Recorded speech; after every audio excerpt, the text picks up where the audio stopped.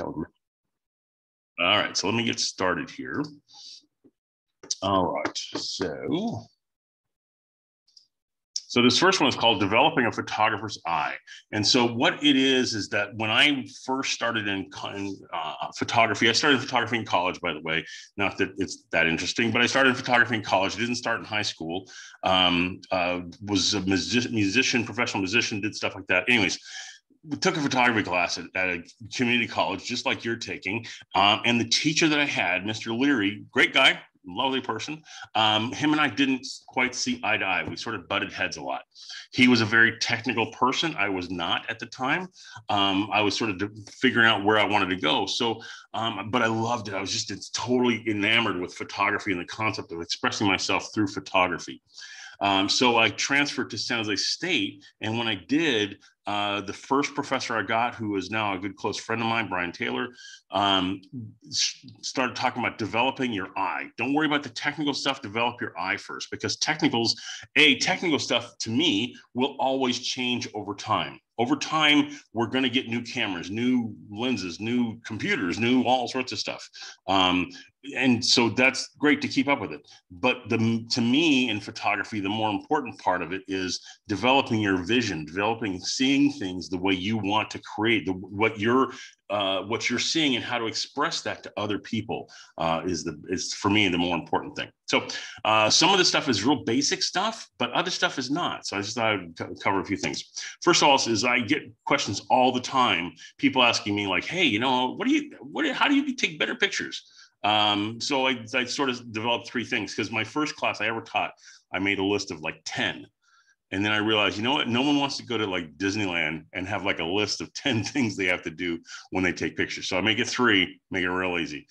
First off is remember the camera can take vertical pictures too. I see all too many people only shooting horizontals.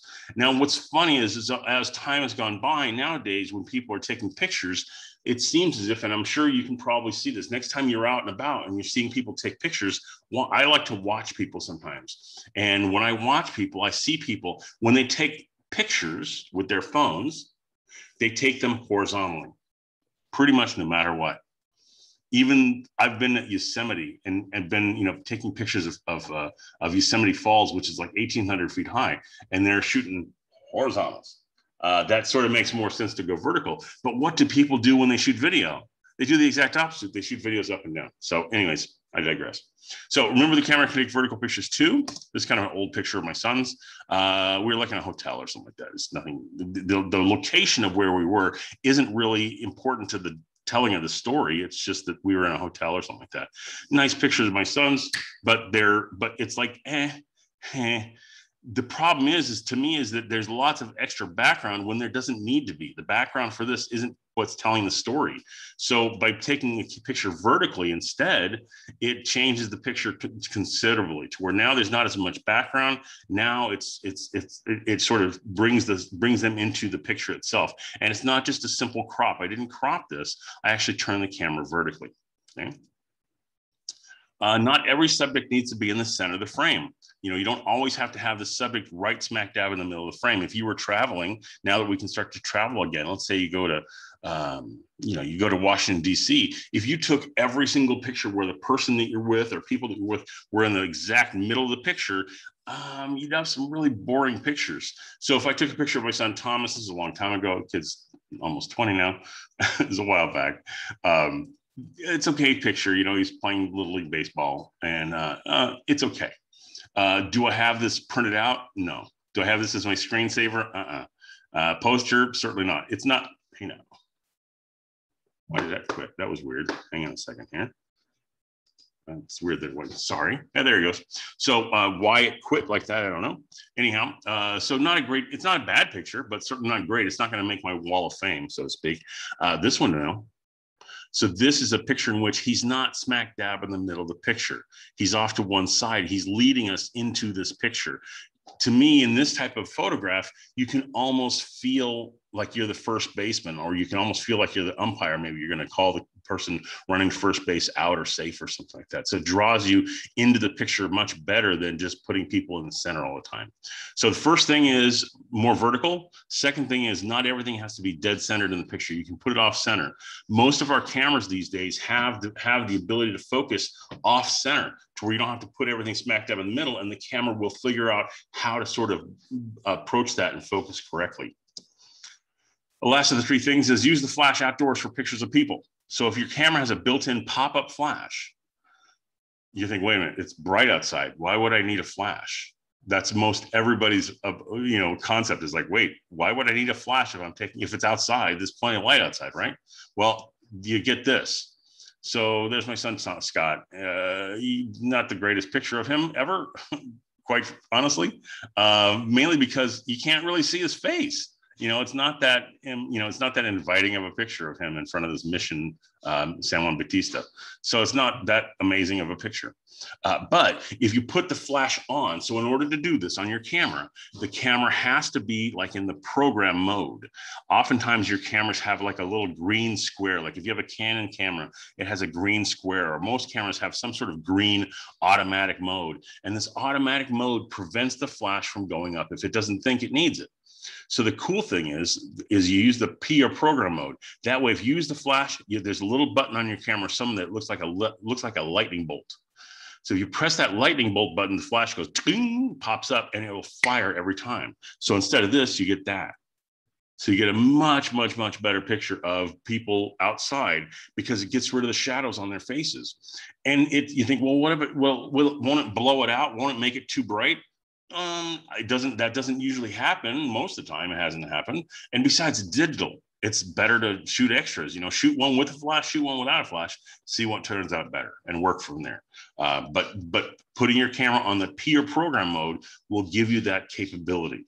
Okay, we're going to talk more about the program mode in just a moment. Okay, so a few things about lenses. Some of this we already know. When we talk about these numbers are not arbitrary, but depends on what camera you have.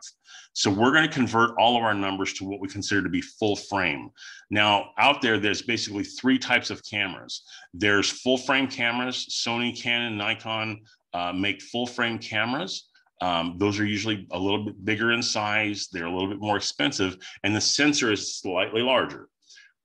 Doesn't always equate to better pictures, just more expensive cameras. There are some advantages.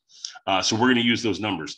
Other people, most everybody probably has a camera that's called an APS, or Advanced Photo System, APS size camera, and the numbers are slightly different. So most everybody in the class that I can see your pictures from has what's called APS. So like the Canon Rebels, a lot of your Sonys are the APS.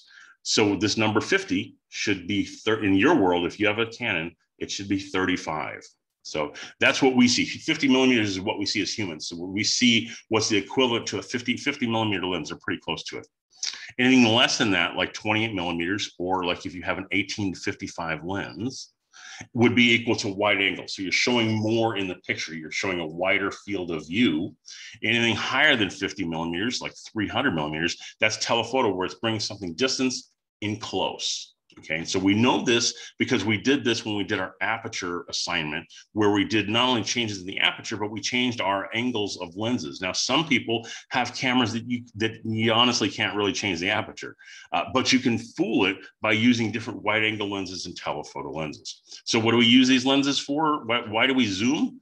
Well, not just because it's a funny little thing to do, but because we can tell different stories. So if I go to Mission Santa Barbara, I would probably want to use a wide angle lens. If I'm going to Yosemite, I'd probably want to use a wide angle lens to tell that story. This here is to tell the story of how large Mission Santa Barbara is, the largest of the missions. Or if I want to use something where I want to focus in on something, I want to bring something this distance close and make sure the audience knows exactly what I'm talking about, I can use a telephoto lens like this to bring things in super close. So you're not looking at the picture going, wow, they really clean that pool well, don't they? That's not the subject. That's not what you're looking at. You're looking at this little boy jumping into the water for a swim class. So that's what a telephoto lens can do. So that's why we use the different lenses to sort of tell different stories in photography. Okay, so we'll talk a little bit about flash. If your camera has a built-in flash, hang on a second.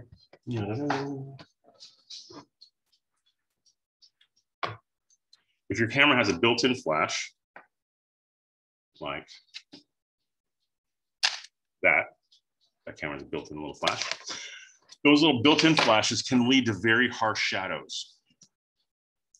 If you have an external flash, a flash that goes on top of the camera, gives you a ton more creative control. So let me show you some differences. If you have a built-in flash on your camera, the little pop-up, you tend to get pictures like this. So with this picture, there's a couple problems. One is the horrible shadow in the background. You can see the shadow on the wall in the background of the picture. Which is to me somewhat detracting from the picture, as well as because the flash is so close to the lens, it's providing really what we call flat lighting. So the lighting is a really flat texture. So he doesn't really have a nose necessarily. You can't really see the color of his eyes all that well. And he's got some red eye issues going on as well. So not bad, but certainly not what I would consider to be good. So with the other flashes, the flashes where you put that on top of your camera, you don't have to shoot it straight out at something. You can do things where you can bounce it. So I take my flash and I bounce it up off the ceiling and it comes back down again, and I can get pictures like this. So that's the kid, that's my older son, Scott, examining his brother, Thomas. Thomas is the one in the picture on the left. And so now you can see the detail in his eyes. You can see that his face has contour that is, you can see a contour to it. It's a much more soft and natural type of look. And all I did was I took the flash and bounced it up off the ceiling, and it's bouncing right back down again. So it's lighting it up vastly differently. So electronic flash is great, but we can be somewhat creative with it. We don't always have to fire it directly at our subjects. We do some other things with flashes as well. The internal flash, the built-in little pop-up guys, these guys, never carry more than 15 feet. And so when I'm talking about flash, I'm talking about an actual flash. If you thought about your phone, that's not a flash. That's a light that comes on, and that's vastly different. But if we're talking about a flash, the built-in pop-up type never cover more than 15 feet, no matter what the situation. Or if you have an external flash, it can go quite a bit more different distance. So with the 15-foot rule, things like this next thing's happened. This is my graduation when I got my master's degree. So it's at Brooks down in Santa Barbara. They have this theater. We walk across the stage, and as we walk across the stage, there's a movie playing that's to interview us. There's another screen that's showing our portfolios. It's a really neat thing. It's really pretty cool. And so the person that was there with me brought their little tiny camera, and I told them, don't put it on that mode with the flash, and they didn't listen. So here's me graduating. That's a great shot, huh? That's a great shot. Yeah, that's a great picture. I can put that in the album of me graduating with my master's degree with honors. That's great. So anyways, larger flashes cover further distance. These big flashes do some really cool stuff like this. This is a high school football game, and I'm not anywhere near this person when I took the picture. And it's such a bright flash that not only is this person lit up, so they're probably a good 20, 25 yards away from me. Those bright reflections in the background are people's jackets where they have that little reflective strip on their jacket. Okay, so red eye. We don't get red eye that much nowadays because not a lot of people use flash as much, but we still get it once in a while. Red eye in your cameras, what happens is it's a lot of cameras, when you have a built-in flash, there's a little icon. When you press that lightning bolt, you can go from like, sometimes a setting is called fill flash, where it's on all the time. One is called, it has like a picture of an eyeball, which is red eye flash, but it only reduces it. It doesn't get rid of it. And then there's other things like second curtain and other issues. So we're going to talk red eye. The problem with red eye reduction in cameras is it only reduces it. Plus, it takes a lot longer. You've probably had someone take a picture of you, or you've seen someone take a picture with red eye reduction. And when they take the picture, the flash goes, it'll like fire like 20 times and then take the picture, or the light will come on for a couple seconds and then take the picture. Well, it's trying to reduce the red eye effect. It doesn't get rid of it though. We can also get rid of it in software, but there's techniques you can employ to get rid of red eye itself in your pictures. One of them is that understanding how the eye works and what happens is that when you take a picture, I'm going to get out of full screen for just a second out of that. So I can do this. Is when you take a picture with a flash, if I have my camera over here and I'm taking a picture and the flash comes in, because those flashes oftentimes on cameras are so close to the lens, the angle of reflection is almost right back at the lens. It's kind of like if you took a picture, if you tried to take a picture of a bathroom and you had the flash aimed at the mirror, it would hit the flash, it would hit the mirror and bounce right back at you. Whereas if you want to take a picture of a bathroom and not have any reflective, you could take it off to an angle. Another way to think of it is, if you've ever played pool, like billiards, if you shoot the ball straight ahead, it bounces right back at you. But if you bounce the ball off to one side, it bounces around the billiards table around a couple different ways. Light does the exact same thing. And then when we use our flash on our camera that's really close, like this, it's really close to the lens, it hits the eye, and because the viscous fluid inside your eye is really clear, it bounces right back out, hits the lens. So there's a couple things we can do to help reduce red eye without any software or the flash trick. Number one is you tend to have red eye in really dark areas, because what happens is the pupils open up because we're trying to be more sensitive to light. So if you're in a bright situation, your pupils are really small. Really dark situations, our pupils open up. So if you make it brighter in the room, it tends to make our pupils close down. So we tend to get less red eye. The house we used to live in when my sons were small, the family room faced east. And we had these 3 huge picture windows that you could open the blinds for. Well, Christmas morning, I'd go downstairs before the kids got up, and I'd open all the windows open. I'd turn all the lights on, and they'd get down there and like, it's like a movie set, Dad. It was really bright. And I'm like, yeah, but you won't have red eye. You won't ever have red eye because the pupils are so small. The second thing you can do that you can do in pictures, sorry, I'm trying to get my dog not to bark, is zooming in slightly. So instead of taking the wide angle shot all the way back, you can take your lens and zoom in slightly, and you tend to get a little bit less red eye. The other kind of interesting thing is that with different people, different red eye effects happen. For example, if you took a picture of me and my 2 sons, my older son, Scott, yet to have red eye. He's 20, he's going to be 24. I have to remember what age he is. He's never had red eye, not once. All the thousands and thousands of pictures I've taken that kid, not once has he had red eye. My son Thomas and I, we have it all the time because lighter colored eyes tend to have more red eye. So if we do this, let me move this back over here and hit play again. If you back up and zoom in, open the windows up a little bit, you can get pictures like that. So Thomas has very light colored eyes, just like his dad. And so even with that, you can see the shadow from the flash on the picture. See that shadow behind his head? It was one of those cameras that has a flash that's pretty close. Even with that, you can still see he doesn't have a lick of red eye. And that's not like a Photoshop. This is straight out of camera. I didn't Photoshop it. Otherwise, I would have fixed the drapes. Those are terrible drapes. That was when we first moved into a house. All right, anyways, camera modes, let's move on. So portrait mode. Most cameras have some sort of portrait mode, and sometimes they have a little dial on the top that has this picture. Other times you have to go through like a menu to pick these out. These are sort of the more common, more popular ones. So portrait mode tends to put the subject in focus and the background out of focus. So it draws your eye to the subject. So this is my niece, and she doesn't look like she's standing, being held. She's actually being held. That's her mom holding her. And it also, too, doesn't show that that's a grandfather clock in the background. So that's a grandfather clock in the background. Can't really see it because it's so far out of focus. It put her in focus and put the background out of focus. So it does that for you in the portrait mode. More modes. This is landscape mode. Puts everything in focus. Now, also, too, in case you're having problems with your camera, you're like, the flash keeps popping up no matter what I do. If you put it in landscape mode, that prevents the flash from ever popping. The flash will never pop in landscape mode. So landscape mode does this, where it puts everything in focus. From the closest point to the furthest point, everything's 100% in focus. Macro or close-up mode, things like that. This is an orchid. So the orchid's about the size of like a shot glass, pretty small. So this is where the camera is really close inside there type thing. All right.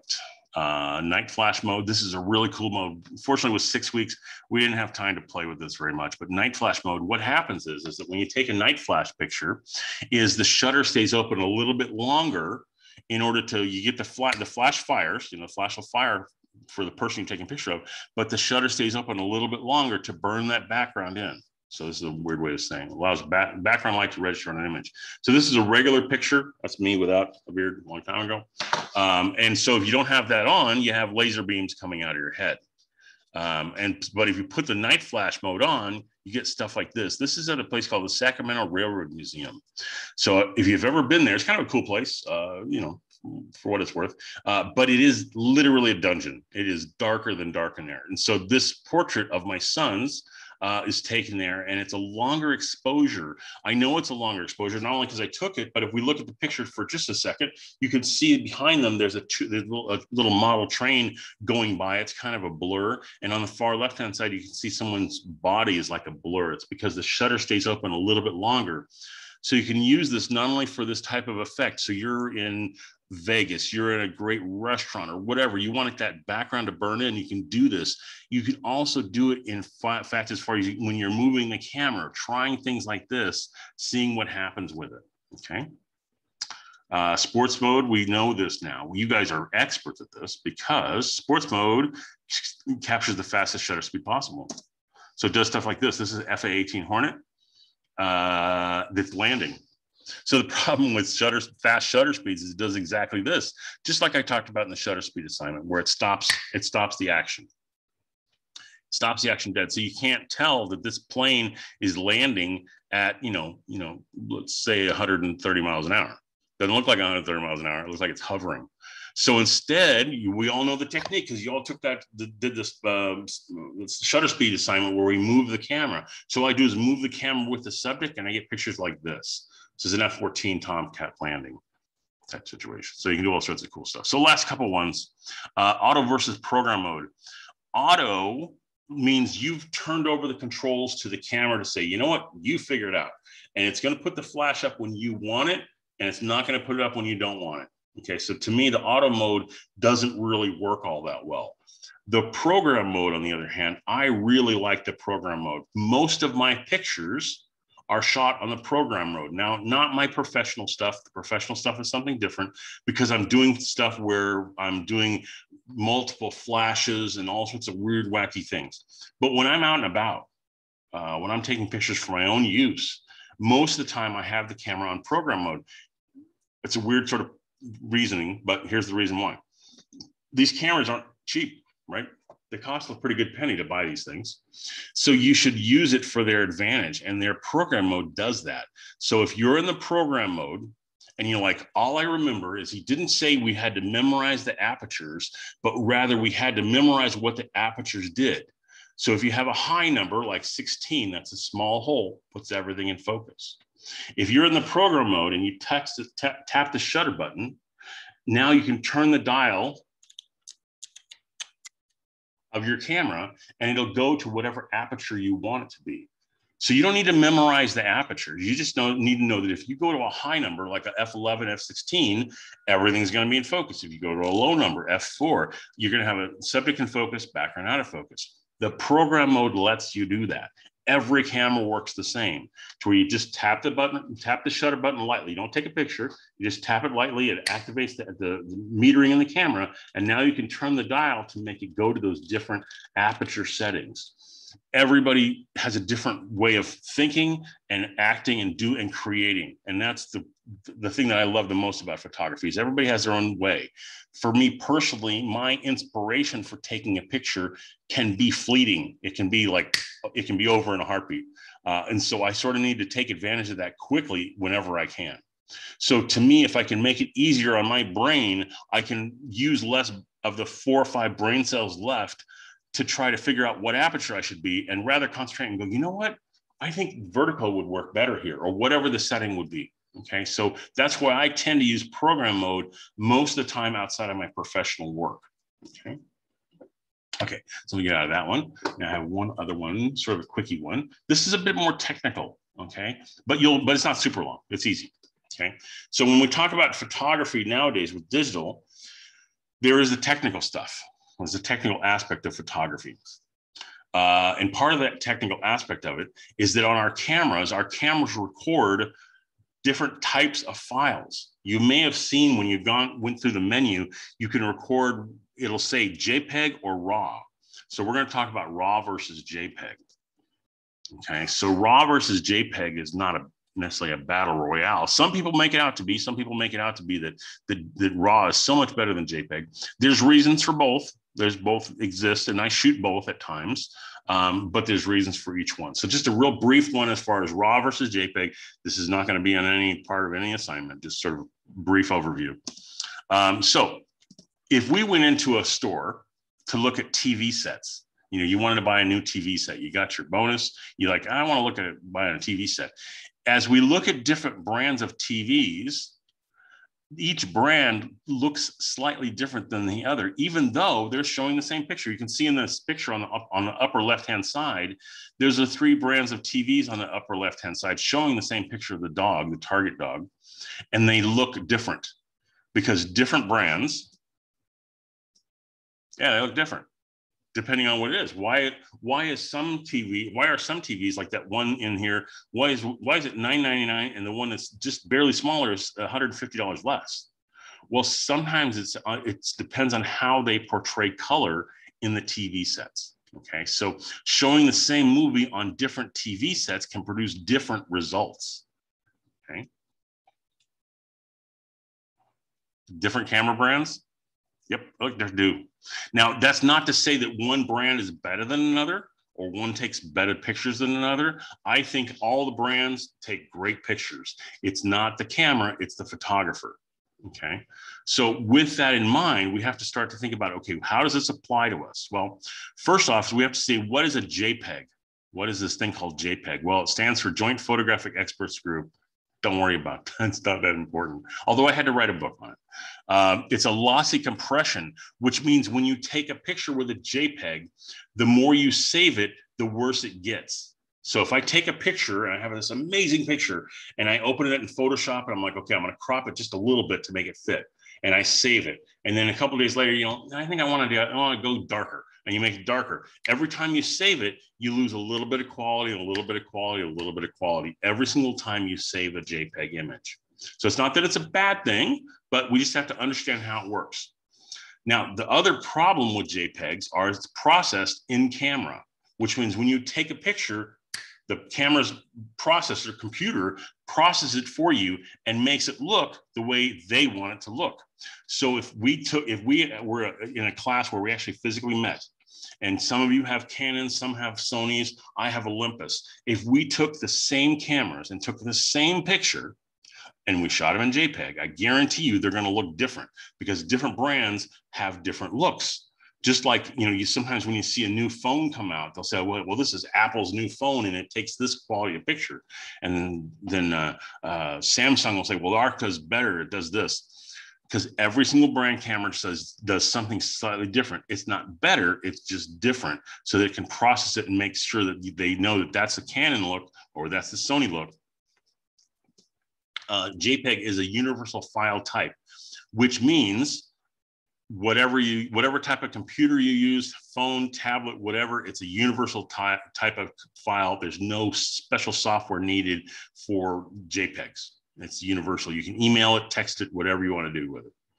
It's also really small, so that if you have, like I say, a 32 gigabyte card, you have well over 1,000 images on that card ready to go. So it's a very small. So there's some really good things. If you have to take a lot of pictures, JPEGs aren't bad. That's not a bad thing. I mean, there are some companies that I shoot for that want me to shoot in JPEG because of the size issues. So let's just say, so that first thing I talked about lossy compression. And what in the world does that mean? Well, let me show you what it looks like. So here's a picture of the Golden Gate Bridge. And this is a picture, this is a JPEG straight out of camera. So it's not processed, not anything. And if we look at the picture and we look at the sky, for example, we can see that the sky has an even tonality from top to bottom, from the very top of the sky to where it hits the horizon. It's a very even tonality. You can't see where it stops and changes color. The detail of the bridge, you can see each individual strand of cable for the most part. Okay, you can see each little droplet of waves. If we take this picture and save it a couple times over, we get this instead. Now, I know some of you may be watching this on smaller phones or not as good at internet quality, but trust me, this is a vastly different looking picture than the previous one. Because if we look in the sky, you can see the detail is vastly different. There's what they call banding. And so the lines of the sky are banding because of how it compresses the file. Plus the detail on the bridge is really bad. You've probably seen this when you've borrowed or stolen a picture off the internet for reports. So when you go to Google and you take a picture off the web, you probably see this in your pictures. That's because of this compression problem. Okay, so raw file, it's not an acronym. It doesn't stand for any, it doesn't stand for really awful white balance. It's a slightly compressed file size, so it does make it a little bit smaller. And you have a ton more information that's gathered into the camera when you take the picture. It's just a ton more information, plus which gives you a ton more editing controls. It is a bigger file, which means a 32 gigabyte card is going to hold less than half of what you got with JPEGs. So it does take up a lot more space, which is a couple of different problems. One is the fact that with this, you're going to take up a lot more card space. You're also going to take up a lot more computer space. So there's a balance of everything. It truly does as the name says. It's raw information. It's not processed. So it captures raw data off the sensor. It doesn't do anything. It just captures it and just says, okay, you can do what you want to later on. But the problem is it uses some sort of outside program to edit or convert the image. So you can't email a JPEG, you can't email a raw file, you can't print a raw file, you can't text a raw file. It has to be converted to some other concept to be able to work with it. So it's not the easiest thing in the book, easiest trick in the book to work with. But it is what we call non-destructive editing. So as you go forward in your work with either photography or video or other things, non-destructive editing is the way of the future. In that, I can go back and get the original back and change it the way I want it to be. So let's say I take pictures of something and I do it for a client, and the client goes, "That's a little too yellow. Can you fix that?" Well, if I didn't have it in raw file, I couldn't, but with raw file, I can. Okay. So this is a picture I intentionally took wrong. Don't worry, we're almost done. Picture I took wrong. I took it, this is in San Francisco, took a picture where it's the wrong white balance. So shot it wrong on purpose. Well, with raw file, I can go back and say, you know what? Fix it. And it switches it as if it was shot that way to begin with. So I switch the white balance. So in wedding photography, for example, if you're going to photograph weddings, well, there's a problem in the fact that if you take a picture like this, if this is a JPEG, yeah, her dress is supposed to be white, not orange. That's a pretty orange looking dress. She's probably not going to be thrilled with that. So when you're taking these types of pictures, oftentimes people will have their cameras on what we call auto white balance. Unfortunately, we didn't get a chance to do this. But with auto white balance, it figures out what the lighting is in the room. Okay, but let's say you're taking this picture of this wedding, the couple's going down, getting married, you put your camera on this tungsten light bulb. The white balance will automatically change for those yellow lights, like inside of a church type situation. The wedding's over, everybody's, they go outside, they're gonna do the doves or the bubbles or the rice or whatever they're gonna do. They're gonna go outside and they're gonna walk down the aisle, and you still have your camera on that light bulb setting. And it's outside now, and you're going to have pictures that look like this, which is no bueno. That's not good. That's not good. That's the death of photography. Unless you're like, well, you know what? I felt stylistic, so I'm going to go black and white. I can make that black and white. But if you shot JPEGs in that situation, there's no going back. If you shot it raw file, it's unlimited undos to where if you shoot it wrong in raw file, you can go back and fix it. Now, you can't fix focus. You can't fix bad composition. You can't fix bad pictures or bad timing. But these other controls you can fix with a raw file. Okay, so the easiest way to sort of sum it up, you're like, what's the difference between JPEG and raw file? JPEGs are like Egos. When you go to buy a JPEG, hang on a second. Why am I in this mode?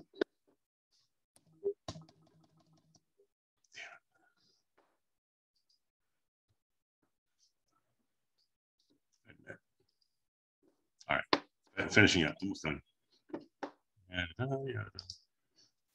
Boy, that's the last time you have to see me struggle with full screen stuff. Okay, so JPEGs are like raw files. JPEGs are like Eggos in the fact that when you go to the store to buy Eggo waffles and you inadvertently buy Homestyle and you get home and you're like, oh man, I wanted the chocolate chip. Can you magically make Homestyle Eggo waffles into chocolate chips? Yes, the answer is you could sprinkle chocolate chips on top of it, but it's not quite the same, is it? Because Eggo waffles are essentially frozen cardboard. There's not much more than that. You're not going to, you don't, when you buy a set of waffles from Eggo waffles, you don't know when they were made, where they were made, or how old they are. You have no idea what's going on with these things. That's a JPEG. You really don't have any control over it. You're just going along for the ride. Better waffle, this is not it. So how do you make a better waffle? You shoot raw file. And you go get your, you get your waffle maker and you get your Bisquick and you think, well, no, I'm gonna put my damn chocolate chips in there, or I want to put my vanilla extract, or I want to make blueberries or whatever. So that's the advantage of raw file. Is I get the advantage of doing it. Should you shoot raw file? You can. You don't have to shoot JPEGs no matter what. You can sort of do it either way, but you can do what you want to with it. Okay, so that's sort of the basics of what I had for today. If you haven't met with me on an individual basis, please either text me or email me and let me know when that would be, when you'd want to meet or go over that. If you have questions, please let me know and I'll be glad to go over the questions with, any issues you have. Because again, I don't want to just throw you under the bus and have you sort of have to figure out how to make this work. I want you to make it work the way it should work for you. Okay, so do we have any questions about what we're doing so far or this week's assignments? Let's see if anybody types in an answer. Heck, you could go bold and go on the screen. Most of you have now, done where I can actually see on the screen. So, but it's your call. You don't have to. I'm not going to make you do that.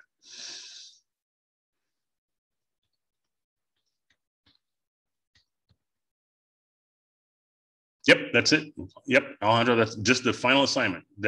I do that because I want you to understand that it's something that I think is really important. So I really want people to focus, pun intended, on finishing the final project and getting it done as best they can. And that's why I put so much emphasis on the idea that if you're struggling or have a question or whatever, please don't hesitate to reach out and ask me. I'll gladly help with these things. And the last couple things, one is grades. I know a lot of people ask me about grades. So obviously you can figure out by now, after 6 weeks of this, I'm not super hip to putting in grades all the time.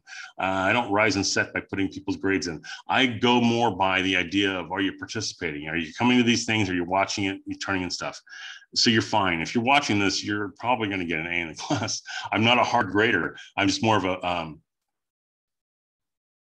hopefully people can still hear me,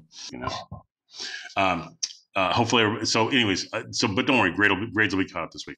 So any other questions for the class today?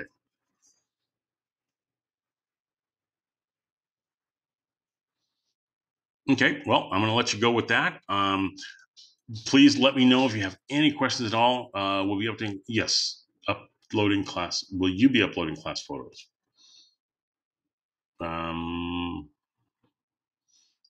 Can you clarify, Joseph? Do you mean me? I know this. I'll be updating the grades today and tomorrow.